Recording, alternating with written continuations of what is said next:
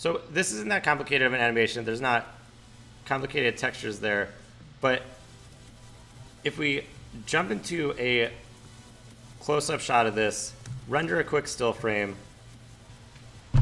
we can see that there's some noise in the render, because if we take a look at our render settings for physical, they're at low. So what would we usually do if we want to get rid of that noise? Well, we turn our render settings way up and just rate 700 hours for one frame to render, or we take it to something like After Effects and add post-production denoiser.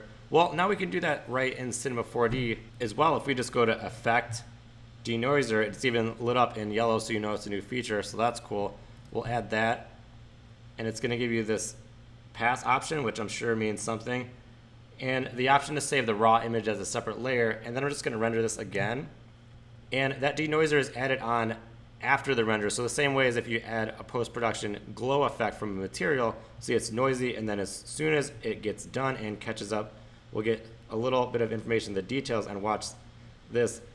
Bam, we see when it finished, there was that extra little pass of the denoising, and if we switch between these two, it's minor, but you can really see how that makes a difference. So having that built into Cinema 4D, it just gives you another option of how to best optimize your render, always thinking of not just turning the render settings up, but using post-production techniques like that, and it gives you the option if you want to save it as a separate pass.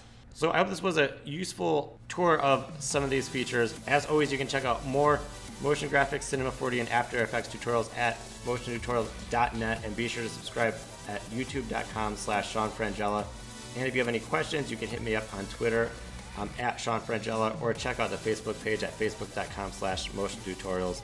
And be sure to check out some of those other videos and tutorials that are popping up in those thumbnails.